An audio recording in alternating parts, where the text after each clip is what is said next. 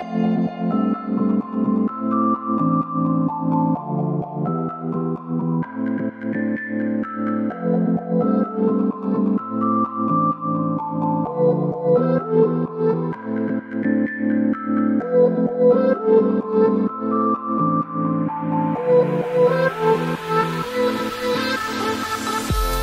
what's going on, you guys? This time Dan and Apple here. We want to show you guys some of the creatures that Apple experienced during the construction of our house in northeast Thailand. For those of you that follow the channel, you guys already know we're building a house over there. And Apple was over there overseeing the construction. She was there for actually 7 months, and I had to come back to work, and then I went back again. So she's encountered a whole bunch of really interesting wildlife. Of course, mostly snakes, but she captured most of them on video on her phone, and I was able to upload HD video off her iPhone. And I want to show you guys some of this stuff, and I want to talk to Apple and have her talk to you and kind of tell you guys what it's like living out in the sticks in Thailand. It's a whole different ball game over there. You see a lot of crazy stuff. And of course, when I go over there, I'm only there for a very short period of time, a week or two at a time. So I don't get a chance to actually put in days and weeks and months to see all these crazy things. I see some crazy things, but I'm not there all the time, and a lot of stuff happens the longer you're there. So anyway, so you're over there. Yes. The weather was... It was so hot, right, at that time. It's like a summer season. It's like it's hot and you sweat a lot, hot and humid. But there was some unseasonal rain? Yes. So it should have been sort of the dry season, but there was rain coming, and the rain brings out the frogs and the bugs, and all that stuff is food for prey. It's a little bit higher up in the food chain, so it starts getting really interesting because a lot of stuff starts coming out.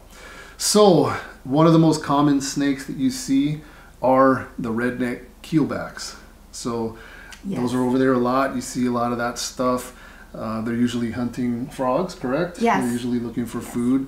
As you guys know, if you have an internet connection, this is the one that everybody has to throw it in there, that they're venomous and poisonous.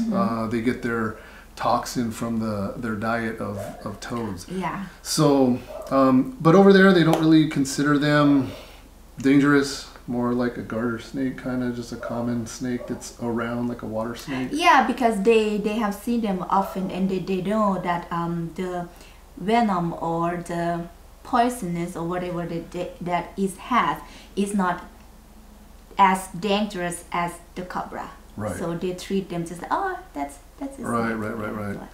Yeah. So that's one of the most common snakes, crawling through the grass, usually during the daytime. But sometimes at night also they're sticking their heads down in the holes and looking for toads. Toads mostly, and some fish and tadpoles and that sort of thing. Yes. So also, what else? This time you saw a lot of kukri snakes, actually. Yes. More than probably you've ever remembered seeing, right? Yeah. Apple wasn't a snake enthusiast prior to her meeting me. Not really. Right. So with us together, of course, a lot of knowledge is rubbed off on her, and so now she's able to ID things, much better. Yeah. And she knows the species that rank high up on my favorites list, so she will target those and make sure she gets photo and video anytime she comes across that stuff. Yes. So lots of kukri snakes. That one in the hole was pretty weird. It was hard for me to ID because you sent it to me through Facebook Messenger and it didn't come out HD. So for me on my side, I couldn't really see what it was. Pattayas koros, very common over there. Yes, but these kind of snakes, we will see them active during daytime. Sure. Like they like to fast through across the road, that. So the one that we saw, this couple, the neighbor couple, they were on their motorbike on the way to the rice farm, and all of a sudden I said, oh, Apple, oh, I found a snake. It's going to that bush right there. Come and look. So and then I was rushed there, and her husband was be able to catch the snakes. So it turned out it's Pattaya's chorus. Yeah. So, yeah. Yeah, and you know, everybody in that village, they know me and my fascination with reptiles and snakes, you know, in particular. So whenever they see any, they're yelling. If they're within distance, yelling distance, they're screaming for us to come and, you know, catch it, see it, whatever we want to do with it. So that's really cool. So that was interesting. Bronzeback snakes, also quite common, active during the day. Yeah. See them a lot. Also hunting for frogs. Yes, mostly. and and the one that I saw, this one I was be able to capture is actually hunting and eating the frogs. So. And when these snakes do grab the frogs squeak. They make that squeaking noise, and that kind of alerts you that there's something going on, and it's usually a snake that's you know, taking down a frog. So. The squeaking only lasts for sometimes only 15, 20 seconds, 30 seconds. So you got to move fast, because eventually the frog goes down the throat and it doesn't make any more noise. So it's like on a timer if you can find it, if it's close enough and you can get to it.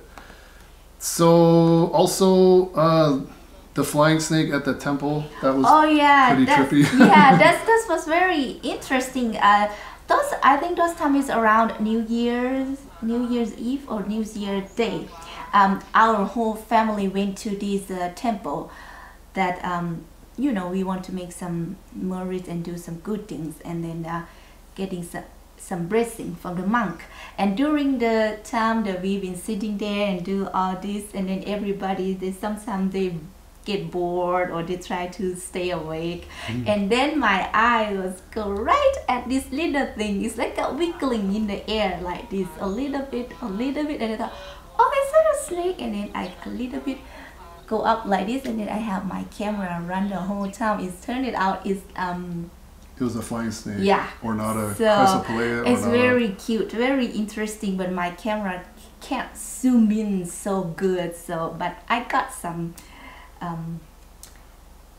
video. Yeah, it very hard to ID, but when you see the way it's moving and combined with some of the body structure and that, definitely ornata. That's kind of how they do their little hunting. Yeah, it seems like, oh, I'm here too at the temple.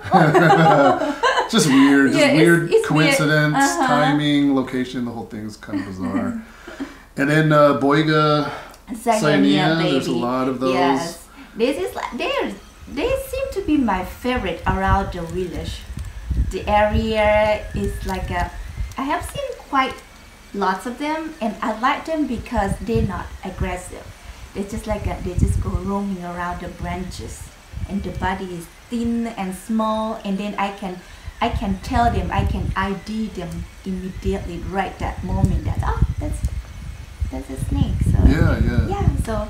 And plus, here in the hobby, they're, you know, quite admired and revered. So you know, people really like them, and it's just cool to see that stuff in the wild. I see them. They like to hunt at nighttime. Yeah, they're definitely active at night, and usually hunting for amphibians and lizards in particular. So, you know, the house geckos are around your house, but obviously house geckos are also out in the forest. So you see them up in the trees, and you know, they're usually not super active, whether, you know, of course they're nocturnal as well, but they're not an active animal even at night. They just sort of sit. And so that's what the snakes are after. Yes. So tell me about this other night encounter with this cobra. Okay. That cobra is like a things that come out I wasn't ready for it. I was on a motorbike, and we drove to drop off one of my nephews. I got two nephews, so both with me. So one in the front and one in the back. We went through this road, and then we dropped off one nephew already, and then on the way out from that road, we saw this big snake. It's like it's slow, not fast at all. It takes its time to cross the road, And then I look at it, and then I said, this could be the water snake, that one, the common that we always see. Yeah. I said, that could not be. And then I look closer, and then I can ID that was a cobra. And then I don't know what to do. I don't have any much light. All I have is my phone and the light in front of the motorbike. Yeah, the headlamp. Yeah, and then it went into a man's house. He lit the hut in front of his house, and then I feel like I have to tell him because I don't want this snake to do some bad thing with someone. So I yell, and then I happen to know his name, and of course he came out, and then I said, bring your flashlight. I think I see a cobra right here. So he rushed down, and then he's, oh, what should I do? What should I do? I said, shine your light on your snake, please. I want to see it. And of course, I think about you. I want to have a little bit of material or something to capture it that moment, so I'd be able to capture it. And then we both ID'd it's a cobra because it's got some kind of U leather or something is behind his hood. So the guy comes out and he sees the snake. Yeah. And you got your video material, and he just kind of I just took pushed off. it away, and it went the other direction, and everybody was good. Yes. And then Anhydrus plumbea, the water snake, active day and night, very common. The little green. Oh yeah, with the like yellow belly. Yeah. That is a lot. Yeah, a lot. There's so many Right. around the village. Yeah. Yeah. So also very common, active during the daytime and the nighttime, usually around water, but not always. This one came up by the house, kind of lost. Yeah, this directions, one kind of lost. So kind of crazy stuff. And my mom got 2 dogs. Every time that things that quite a bit dangerous come close, underneath the house or something, they will bark. They will let us know that things here, like snakes, they will bark, bark, bark. They have a weird barks that we can tell that we gotta check this out. So sure enough, sometimes scorpions, sometimes the millipede, sometimes snakes. So. Okay, and one of the coolest things that I thought that you shared with me in the videos was the baby Malayan crate. Yes. That was really cool. Yeah. That night we went out with my mom. We looking for some little frogs, for correcting them. And then we went out to this not so far from our house. So it's got some big fish pond. It belong to the village. It belong to everybody in the village. And then close by it's got some chicken coop. Yeah. And then we were looking on the ground with our torch and all that, and then I saw this little snake came out. Like it's fast and slow, and then it act a little bit weird.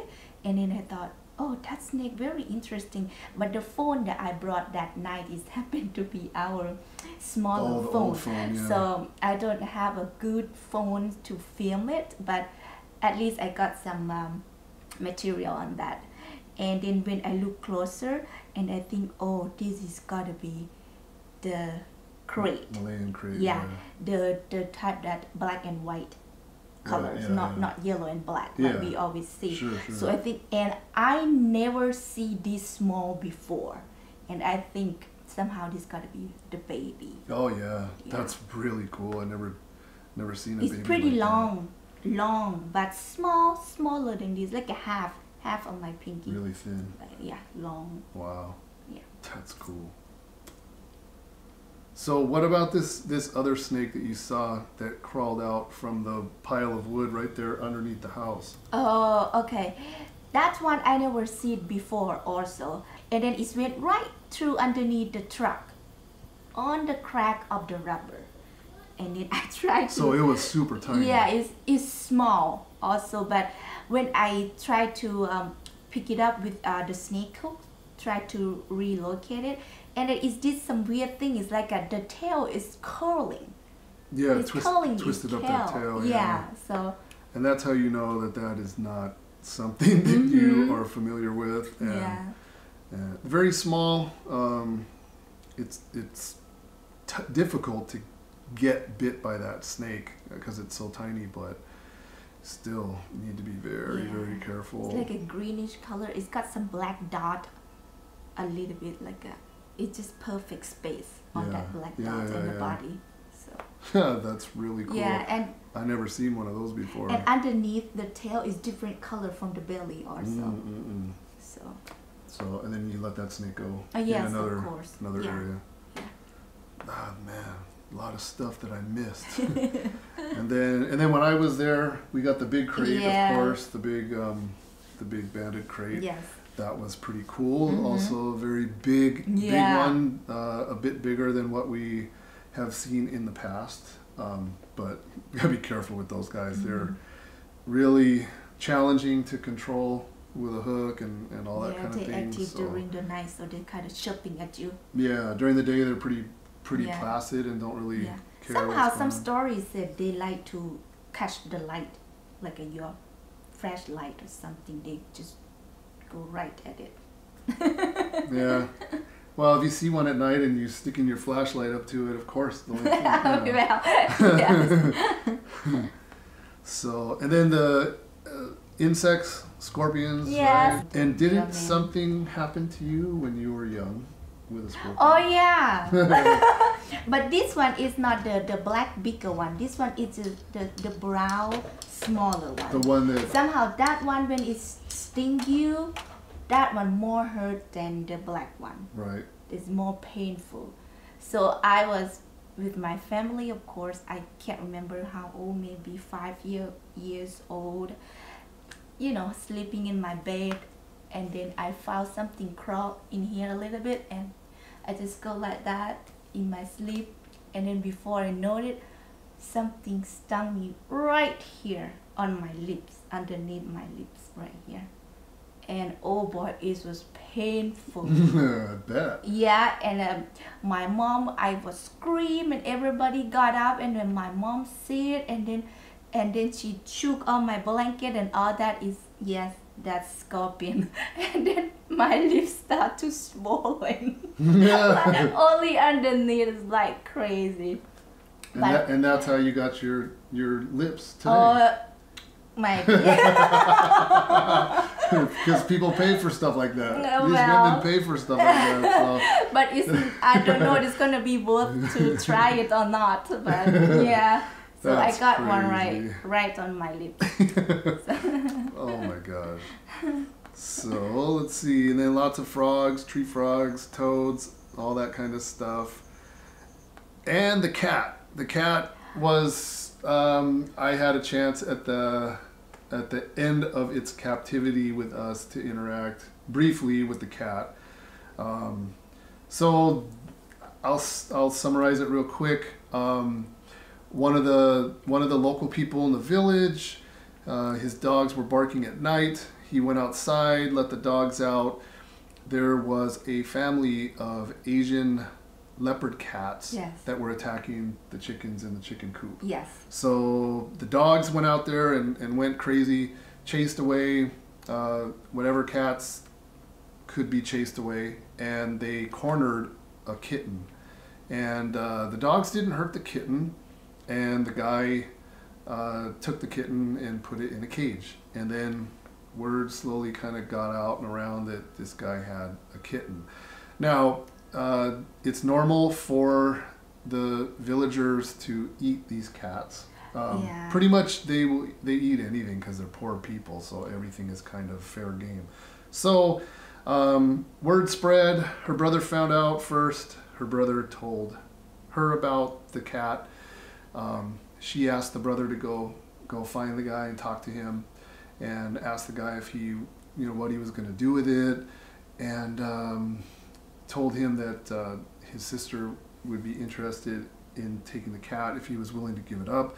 So Apple went over there the next day, I believe, and talked to the guy.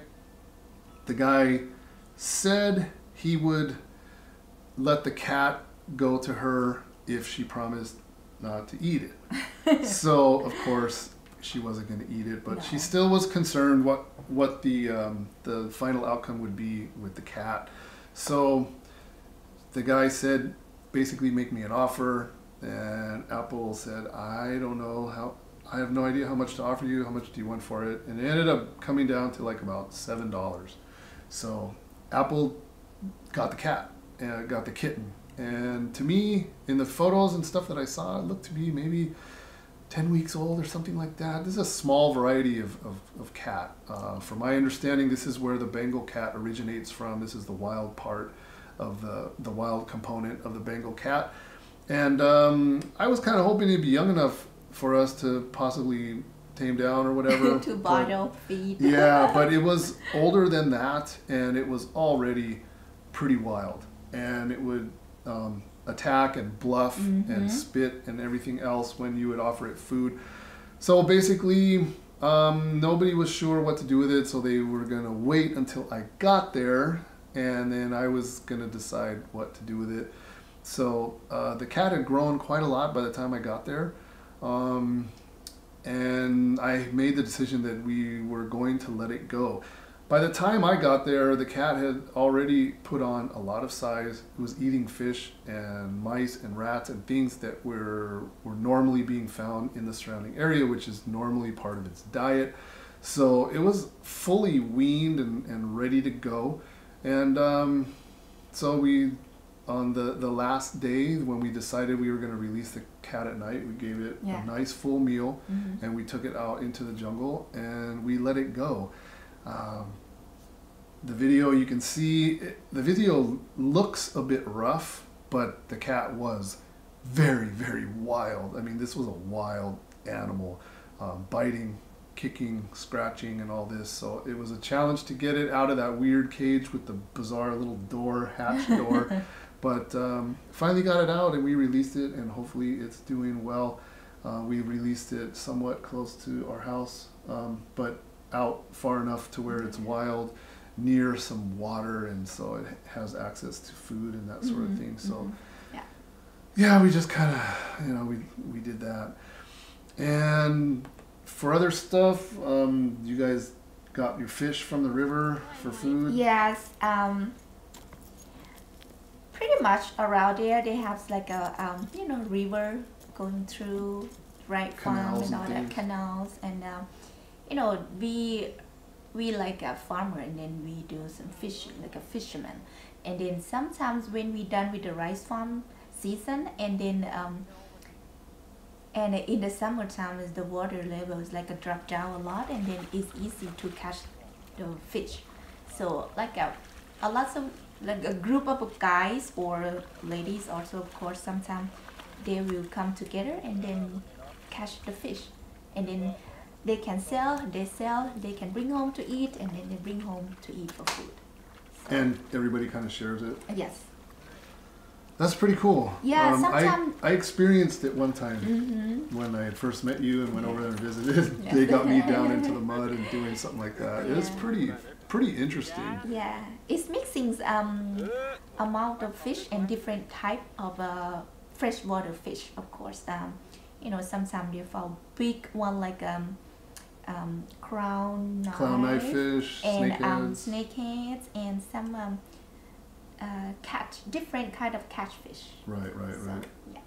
And for me, I'm coming with a whole different perspective because, I used to work in a pet store. I used to be in charge of, all the fish tanks, and there was a big fish room. I think I was in charge of like 50 tanks in the fish room, and I was, even to this day, I'm pretty familiar with tropical fish, and I was really tripping out because a whole bunch of the fish that I saw when I did it that one time, these are all fish that I'm used to seeing in the fish tank.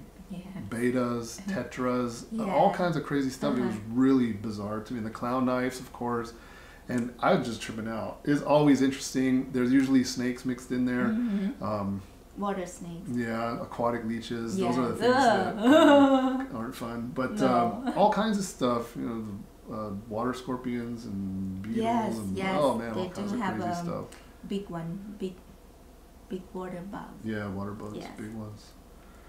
So So all that stuff happened while I was gone, while I wasn't there with you. And then when I was there with you, we focused mostly on the house stuff. Yes. There's so many little projects and things that we had to do. But one of the evenings in particular, it rained late in the afternoon and into the evening, and then the rain stopped. Termites start flying out of the holes. They come to the house where the lights are going, and all the tokay geckos come out to feed. So I had a lot of fun because I wanted to see if I could get these tokay geckos to eat from my fingertips. And her family was strangely entertained by the foreigner, by Dan, their son-in-law, on the floor, on all fours, catching these winged termites and feeding the tokay geckos. But when I did it successfully multiple times, then they were kind of like, "Oh, this guy's pretty good," and didn't get bit. Well, they never feed them put the food right into the gecko's mouth like that. They never do that, my parents. And they're just living there eating whatever it is they eat. And by him doing that, they seem like it's really surprised them. Yeah, well, us foreigners, we do a lot of things that surprise those guys, I'm sure. So, very interesting time. You saw a lot of really cool stuff, and I'm really excited because in the future, when I'm putting in weeks and months there, I'm going to have the opportunity to see all this stuff, all this crazy wild stuff.